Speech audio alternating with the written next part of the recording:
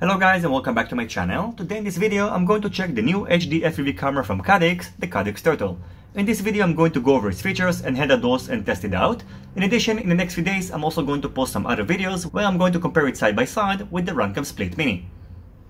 The Turtle is available in two colors, so you can either get it in black, which is already mounted here and ready for a side-by-side comparison with the Split Mini and my GoPro Session 5, and you can also get it in red, which is the one I'm going to show you in this video. Inside the box, we get in the Turtle's camera, a mounting bracket, a control board, and a bag with some screws, a hex driver, wires, and also these two plates which are going to help you to mount the Turtle. Just like the Runcam Split Mini, the Caddx Turtle records videos on 1080p 60 frames per second. In addition, instead of using two plates like the Runcam Split Mini, it uses a single plate, which is a little bigger than the ones that the Runcam Split Mini is using. In terms of dimensions, the Turtle weighs 13.7 grams, so it's a little bit lighter than the Split Mini, which weighs 15.3 grams. As for the camera unit itself, the back dimensions are identical to the Split Mini and has the standard size of 19 by 19 millimeters. However, the Caddx Turtle is a little bit shorter than the Split Mini, and the distance between the back part to the front part is about 20 millimeters, whereas it's about 22.6 on the Runcam Split Mini. As for the dimensions of the Caddx Turtle board, they are about 28.8 by 28.3 by 8 millimeters.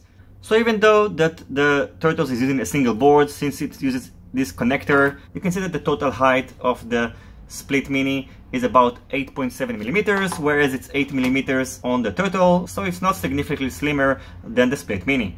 Now, unlike the Split Mini, which has two buttons, one to start and stop the recording and another one to configure the camera, the Caddx Turtle has only a single button, which is used to start and stop the recording. In order to configure the camera, you're going to need to use this provided OSD board, and I'm going to show you how it's done later in this video. The onboard micro SD slot supports micro SD cards between 8 to 64 gigabytes, and in addition you're going to need at least class 10 cards. As you might have noticed, the Caddx Turtle has a little bit strange mounting layout, so you can see the distance between these two holes is the standard 20 millimeters. However, this hole is located a little bit awkwardly, so it's not going to enable you to mount it directly on top of a 20 by 20 stack. You can see it's just not going to fit, whereas the Runcam Split Mini fits perfectly because the distance between all the four holes is the standard 20 millimeters. So you have a couple of mounting options. First of all, you can just use 3 holes in order to mount it, so you can just trim the 4th screw, which is what I'm going to do. And if you mount it on a 30.5 by 30.5 board, you're not going to have any problem because you're going to need to use the provided adapters anyway. Another difference between the Split Mini and the Caddx Turtle is that the Split Mini has an onboard microphone, whereas it's not present on the Caddx Turtles, so it's not going to record any audio. And also the connector of the camera is different. You can see this one is flexible, whereas the connector of the Split Mini is not. And it seems like this connector is better than the one that the Split Mini is using. You can see, however, it is connected in this manner, and it is not secured like the Split Mini, which is using this accessory in order to secure it. Finally, the operating voltage of the Caddx Turtle is between 4 to 20 volts, where it is between 5 to 17 volts on the Runcam Split Mini. Setting up the Caddx Turtle is done using this OSD control board. Short pressing the joystick is going to open the menu where you can set the OSD settings. So for example, you can see that now the voltage and time are shown. So now I'm going to turn off the voltage. You can do it by just tilting the joystick to the right or to the left. Now it's set to off. I'm also going to turn off the time. You can also perform a reset, exit, and you can also save and exit the settings. Selecting an option is done by short pressing the joystick. You can also set up the video options. In this version, you can set it between 720p and 1080p. Shortly, I'm going to upgrade it, which is going to add some more options. You can also enable the loop video, which is going to split the recorded file into smaller chunks. You can set auto recording to off and on. I recommend to set it to on, which is going to auto start the recording when you're going to connect the battery. You can set up the wide dynamic. Default is on, and I'm going to leave it like that. And now you can save and exit the settings. In the camera settings, you can set the exposure, metering mode between multi, spot, and center. The FOV can be changed between high, narrow, and medium. The screen flip can be changed between on and off. I'm going to set it to on because I think it's going to be easier to mount the camera in this way. The night frequency can be changed between 50 to 60 Hz, and then you can save and exit the settings. Under image effect, we can set the saturation, sharpness, contrast, brightness, and you can also reset it to default settings. The TV system can be set between NTSC and PAL, and under system settings, we can set the auto boot. The language can be set between English and Chinese. Under SD card information, we can see no information because right now there is no SD card present. We can format the SD card, and under system information, we can see the current version. This is the version that was shipped with the camera, and shortly I'm going to upgrade it. And you can also perform a factory reset.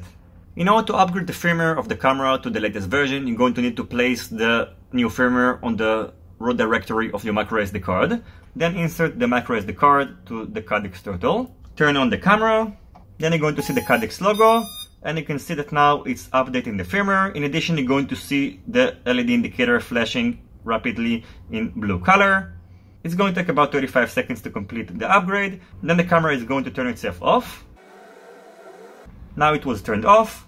And one important thing that you're going to need to do is to delete the firmware from the micro SD card. Otherwise, when you're going to turn it on again, it's going to update itself again. So a small note to Caddx: on the next firmware, make sure to delete the firmware from the micro SD card after a successful update.